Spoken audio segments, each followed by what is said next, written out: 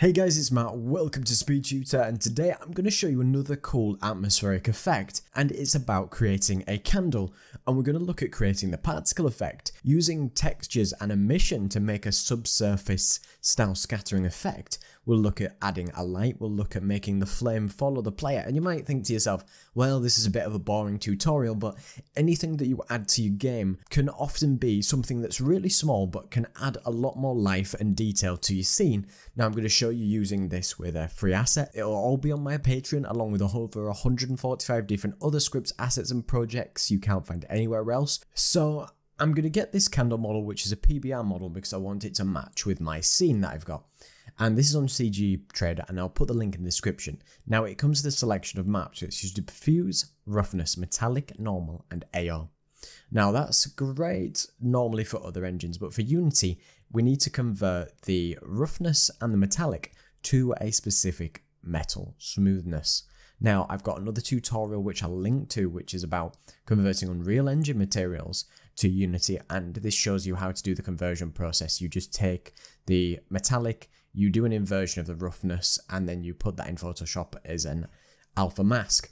First of all, we're going to get started. I'm just going to create a new empty game object, and I'm just going to call this my candle parent, because this is going to hold all my objects. Make sure it's reset so it's just centered. Then in my models, I will have a model called candle when you brought that in, and you will have candle here, and you might want to scale it up depending on the size that you want your candle to be. It doesn't currently have any textures on it. What we're going to do is just create the new material to reference those materials. So I'm just going to call this _new candle. Then what I'm going to do is I'm going to add my textures that I've created, and again you can get all this on my Patreon. So I've got albedo, ambient occlusion, metallic smoothness, which I created, the normal map. So what we can do is add that to our candle, and of course you can add that to your actual main candle and then the actual wick as well. Now we wanted to create that subsurface style effect that when a candle does get heated up, you could see the heat through it. So say in this case we take the candle albedo,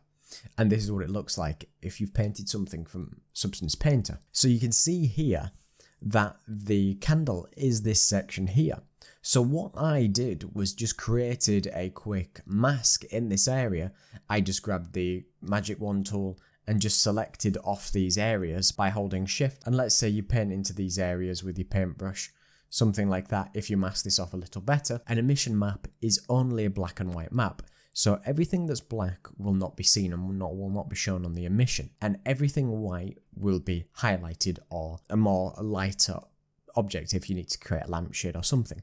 Now all I've done is created a gradient, so from the bottom to the top, so you need to test which way round this goes, or if you're just making an emission map. So say we've got a new layer, I can just create a gradient like this by grabbing the gradient tool and just dragging down. But in this case, it needs to be on the texture. So when I've masked it up, I've just gone from white to dark because I know this is the way that the candle should go. You might have to test it and bring it in a couple of times. So Unity to make sure that you work out which way is the way that you want it to be. You can go back onto our original material of the candle that we created and enable the emission. And I'm just going to type in the candle emission that I wanted. Now that this is highlighted, we can up the intensity, and you can see that it lights up the wick of the candle exactly like I wanted. Now we could make this a more of an orange colour or a yellow colour, depending on how you want it to look. And then you can also adjust the general RGB levels to decide whereabouts that you want, if you want the hotspot anywhere in particular. And of course, if I enable the lighting a little bit, you can see it a little bit easier. And of course, if you adjust the intensity bright enough, you will get that bloom effect if you're using post-processing. Now I'm just going to add my candle to my parent object, and then what I'm going to do now is I'm going to create a particle effect. So now I'm going to right click on my hierarchy, go effects, and choose particle system. Now I'm just going to call this my candle flame particle, and then we need to actually create a material for this. So we're just going to right click in our project panel, go create and choose material, and I'm just going to call this candle flame, and then we're going to drop down and we're going to go to particles and standard unlit. Now in Photoshop, all I've got here is just to show you is that I've got a picture of a flame and I've just made sure that it's fully white, and you can draw this yourself or get it wherever you want. Of course, I'll link it on my Patreon. Now you want it to have a transparent background. I've only put black here so you can see it.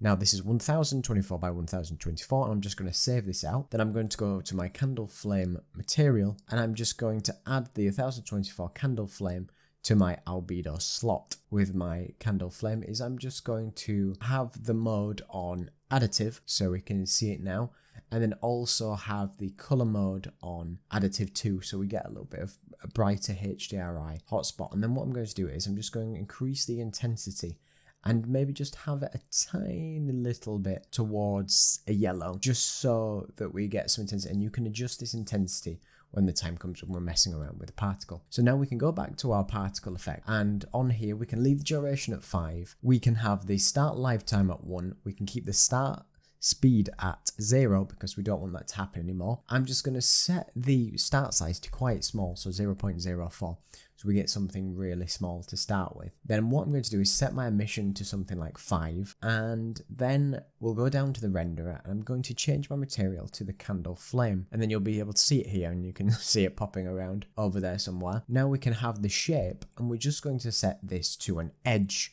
So edge is just going to make it appear wherever that edge is. Now you can see this edge is currently horizontal, and we don't want that. We want that to face, want that line to face vertical.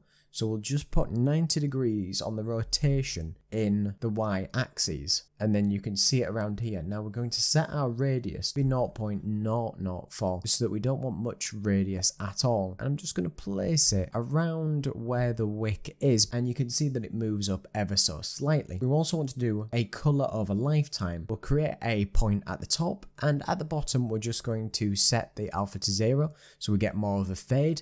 I'm just going to select my initial color at the bottom here and just set it to a little bit of yellow like so, and then right on the end as well we're also going to fade this out because we want it to be a much more very subtle effect of when our candle moves. Is we can add some velocity over lifetime so that it always moves up or something like that, or we get a little bit of, you know, just a little variation that a candle flame would have. So we'll do a variance between two constants, and we'll do 0.01, but that's a bit too crazy, I think. So we'll do 0.01, then to a minus 0.01, and then we'll do the same on all of our other actions. So we'll do a 0.001 and do the same for the z-axis as well. So now you can see that our flame will be very, very subtly affected, and as it transitions up, we'll get a little bit of sway either side. Of course, you can adjust these settings from the 0.001 to something else. Now we can just attach this particle flame to our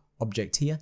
Now what we can do is go game object, and then we can go to light and just choose a point light. What I'm going to do, I'm just going to set the range to about 10 and just make the color a little bit warmer based on our source that it has. Now I'm just going to disable gizmos again, and I can play my particle effect.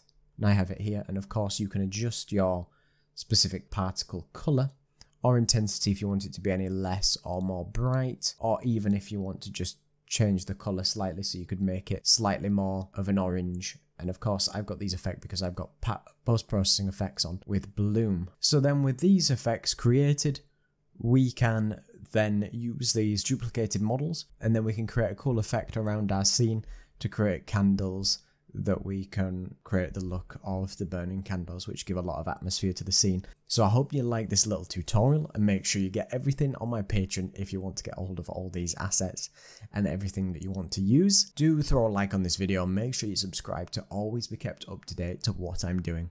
Do check out my great assets on the Unity Asset Store and all the massive savings that you can find on my website too. Big thanks to all my patrons, including Peter Steiner, Raheem Whitaker, Jean Pommier, Manos Bericas, Terence Conrad, Gage Linston, Walter Dunson, Joseph Newman, Rene Leisure, Darren M, Topher Chambers, Ishak Simani, Gary McGee, Christian Selent, Skyer, Benjamin Shankle, HK, Amanda Ditami, Alex Shen, William M, Uriah Sensei, Krishna Kalili, Alyssa Faden, Daniel Getajank, and Lebrons. So thank you to everybody else who comes to watch the video. Don't forget to like, comment, and subscribe. Cheers.